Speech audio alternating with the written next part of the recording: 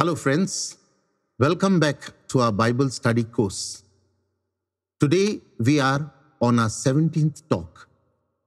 Before we begin, let us sign ourselves in the name of the Father, and of the Son, and of the Holy Spirit. Amen. Abba, our loving Father, I know that your ways are infinitely above mine, and that your thoughts must be chosen over my own. Give us your grace of patience in all things.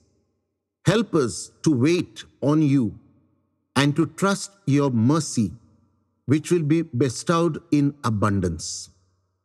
I make this prayer through Jesus Christ and through the powerful intercession of Mama Mary. Amen. Last talk we heard about the table of the presence in all detail. Today we shall hear about the lampstand, which is also called menorah and is situated in the holy place in the tabernacle. Now, in the tabernacle there is a tent situated which is covered completely with a roof and cloth on all sides, so that there is no light coming from outside.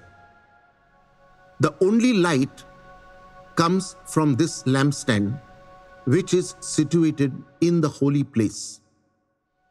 The bread of the presence is also there, and the altar of incense.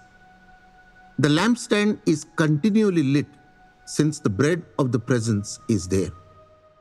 This bread signifies God's presence, and so the lampstand must be always lit. Now let us read Exodus chapter 25, verse 31 to 33. You are to make a lampstand of pure gold. The lampstand must be of hammered gold, both its base and stem. Its decorative flowers, including buds and petals, must be of one piece. 6 branches must extend from its side, 3 from one side, 3 from the other.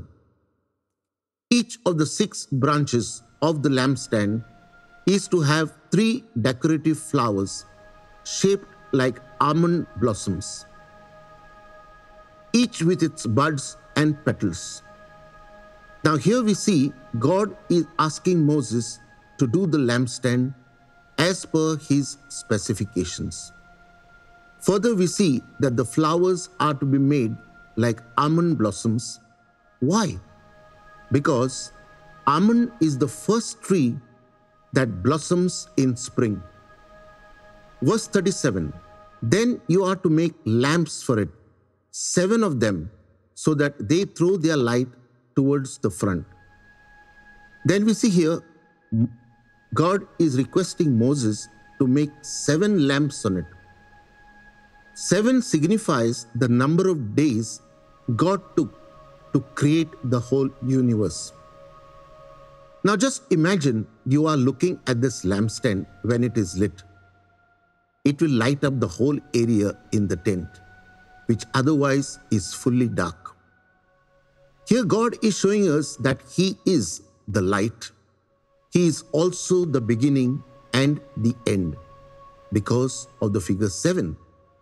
Also, it will appear to us like the burning bush, signifying exodus, freedom from slavery and sin.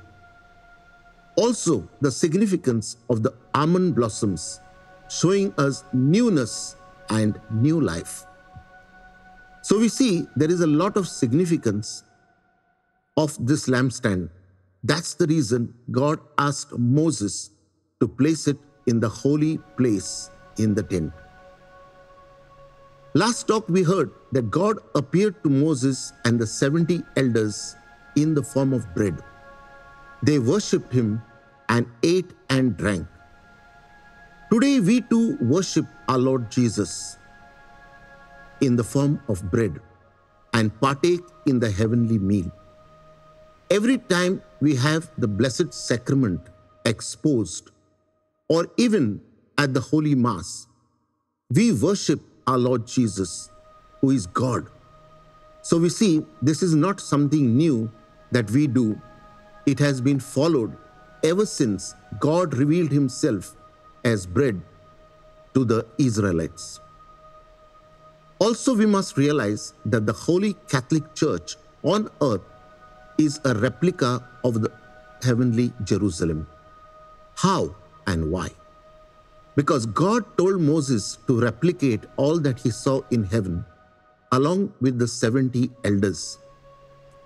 And accordingly, the Jerusalem temple was built after they reached the promised land. All our churches also follow the same pattern in structure as well as in the liturgy. It is therefore imperative that all of us remain faithful to our Holy Catholic Church, which God himself ordained. Let us now read Leviticus chapter 24, verses 1 to 4. Yahweh spoke to Moses and said, "Command the Israelites to bring you oil from pressed olives for the light, that a lamp may be kept burning continually. Aaron shall keep the lamp in order from evening until morning in the tent of meeting. It shall be a lasting ordinance for all generations.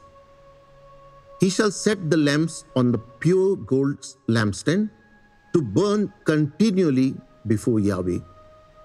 So we see God is telling Moses to arrange oil from the Israelites as a command. In other words, whatever is needed in the house of God, the community must provide.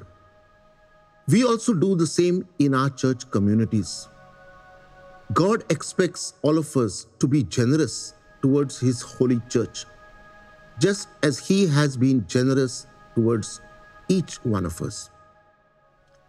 This teaching about the lampstand helps us to introspect and see how much effort have we put in to be a light to the world.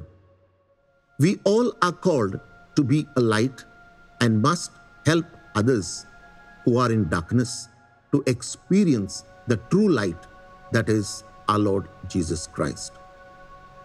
I shall stop here and continue next Sunday on the same book of Exodus. Till then, let us continue to pray for all people, especially those who are suffering and in need, and also those who lost their lives due to COVID, and be of help in some way by comforting them and also consoling them so that all may see the true light. God bless and have a spirit-filled week.